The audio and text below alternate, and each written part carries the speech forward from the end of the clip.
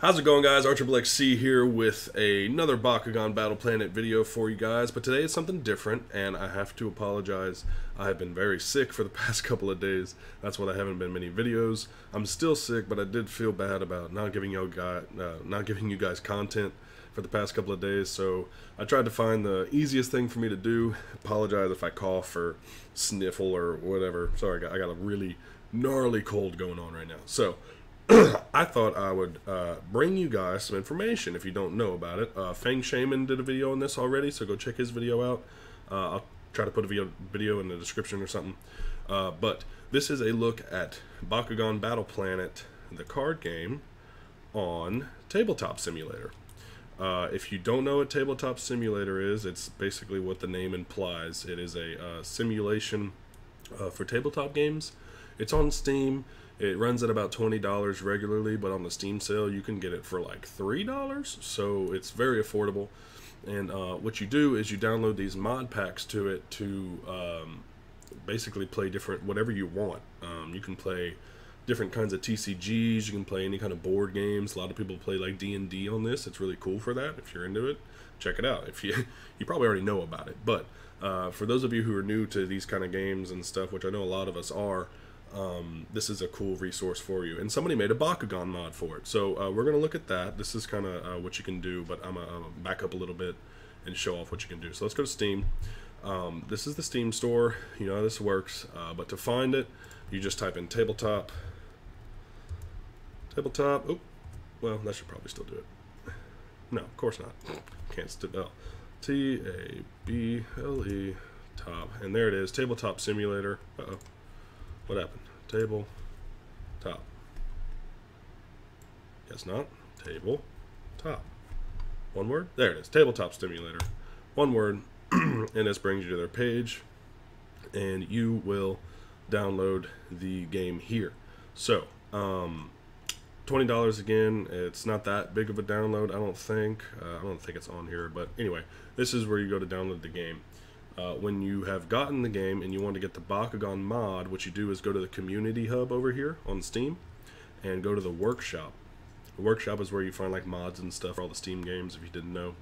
But for Tabletop Simulator, that's where everything is. So these are like the top ones right now, things you can do, Imperial Assault, board game stuff. But go to the search bar and type in Bakugan. Search.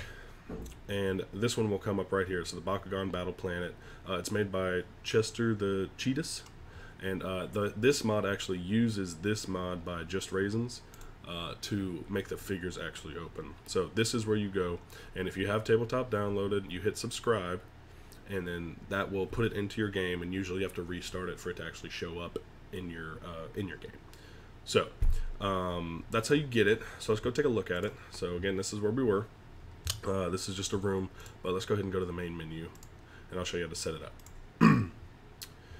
So, main menu here. To just kind of go into the game to play, you can hit create, just do single player to mess around, and these are all the ones that you've downloaded and games that kind of come with it. So, I learned how to play Dragon Ball Super on here, the Pokemon 2016 board game. Not 2016, I don't know why I call it, that's just what it's called. But the Pokemon board game that people play sometimes, I found that, we played that.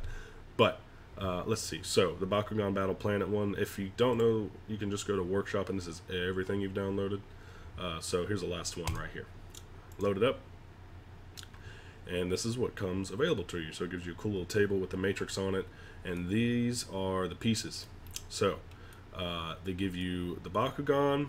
These are saved in states. So if I want to use a Chaos Bakugan, I just hit 1 and 2.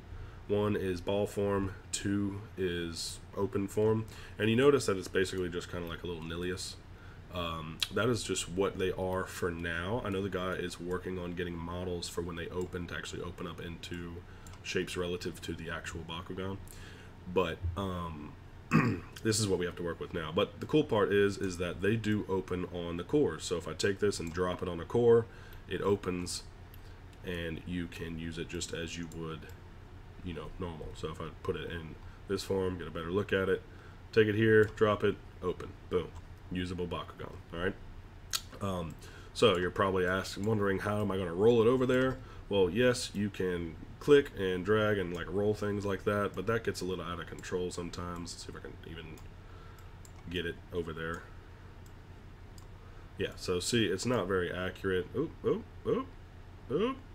Nope, off the side. All right, anyway. So, for that reason, they have this little tool called Flick. So, over here, I don't know if my face is covering it up. It probably is, but if you hit F5, it brings you to the Flick tool. And what it does is, if you click and drag, it gives you like, you know, like in like pool games or billiards games on your phone or whatever, same thing.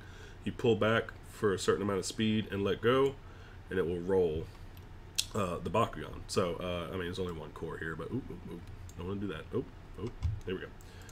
Let's make a little matrix here, so we have something to roll on to. All right. Grab a Bakugan here. Do that. All right. Let's see. So, grab, flick, and we stand. There we go. So you see the physics are relatively decent. The cores are, you know, a little bit off the table like they would be, you know, in real life. And so that's how the Bakugan stuff works. What's nice is that he does have a starter set. The starter set's here. So if you right click on these, hit search, it shows you everything that they get. So he has all the cards scanned in. Most of the cards have a decent scan for them. I think a lot of them come from like the Brawler Cafe or whatever. They have a good sheet with all the lists. But this actually gives you a little packet with all the things in it. I don't know, my ebb is out to the side. But anyway, so those are the starter packs available to you if you want to use them. These are all of the different cards for each faction. So if I right click and hit search, it gives me all of the Ventus cards with, well, that is that. All the flip cards, though, are off to the side over here. They're sideways because flip cards, search, and these are all the different flip cards. But that's for you to use to deck build. So, like, how you would do that, or the way I do it on tabletop, is I just kind of get my list out here, say I want to play Hyper Fangzor. It comes out, it's flipped over. If you hit F while you're hovering over it, it will flip it over and you can get a good look at it. Also, if you hold Alt while you're over a card, it will give you a bigger view at it. So if I'm going through here, this is how it would normally show it to me. If I hold Alt, now I have a big look at the cards. So, say I want 3 Hyper Fangzor in this deck, I can Control C, and then Control V, V, V, V, V, V, V, V, as many as I want, you know, so you can do this a lot quicker and get your decks built faster. So that is how you would do that. So let's say I had a deck, so we have a deck of 3 Hyper Fangzor. You take them and you kind of hold them on top of each other. You can highlight them and then kind of jiggle your mouse a little bit, drop it, and normally that sets them up in a deck. There we go. See, now it says I have a 3-card deck here. That's my deck. Say I had my 6 cores here. We'll just do 3 cores, why not? And then 3 Bakugan here. So again, if this was all Ventus or whatever, Control C, Control V, and it copies them or whatever. That's what we need. So that, and I think that's whatever. Anyway, that's all the stuff we're going to use. What you can do is go to Objects, Components, and Tools, and they have these little bags for you to use. So you can bring them out, get rid of this, and this is where you can store all your stuff and save it for later. So I'm going to crumple all my stuff together and drop it in the bag. And now if I search this bag, you see I have my deck, it's stacked up, and my cores and my Bakugan all in here. Okay, so that is there for me to use. Now I can right click it, save it. Oop, right click it, save object. It will save, you name it, save it, and you can save it to the saved objects area here. So I already made a deck here.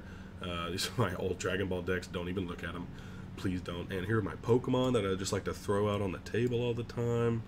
You know, it's just random stuff. And you can go find these on mods and stuff like that. Alright, so you can have a lot of fun with this game. It's just kind of like a little sandbox for you to do whatever you want. But anyway, so that's how that works. Say if you wanted to use one of the matrix map we sent you, like I had earlier, you can go to Objects, Tables. They happen to fit on this custom square thing here, and it'll say what image you want to use. So if I go here, go to my files, I think it's right here, yeah, here, that, local, because it's coming from my computer, import, and it should, there you go. So now you get to play Bakugan on a matrix mat. It doesn't fit these necessarily, but you know, it's cool to have a nice little background while you're playing the game. So anyway, that is Bakugan Battle Planet on Tabletop Simulator. I hope this seems helpful to you guys. A lot of you are having trouble getting the cards, or you want to test things. The little flick mechanic actually works kind of decent, you know. It at least gives you an opportunity to play the game and test some decks out. Okay, let's get rid of Agron here. He doesn't need to be here. He's not a Bakugan. Why can't I click him? Alright, whatever, he's just going to stay there. Anyway, again, I hope this is helpful to you guys. Maybe it's something that you didn't know existed. Again, Feng Shaman, I think, did this first, so go check out his video. I just wanted to bring it to you guys, and again, this is about all I could handle right now. So, I hope y'all enjoyed it. Leave any questions down in the comments.